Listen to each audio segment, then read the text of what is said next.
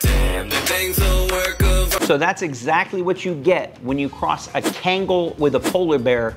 You get a breed called an Alibi. And that is just a beast of a dog. You need to get it a Coca-Cola and let it drink straight out of the bottle. That thing is a beast. I'm happy it's well behaved. This guy obviously looks like he knows what he's doing, but the dog's paws are bigger than the guy's foot.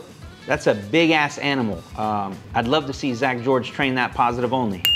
First off, if you run out of treats, it might actually eat you. And secondly, if you put a harness on that dog and try to pull back on it at all, you're gonna be going for a ride.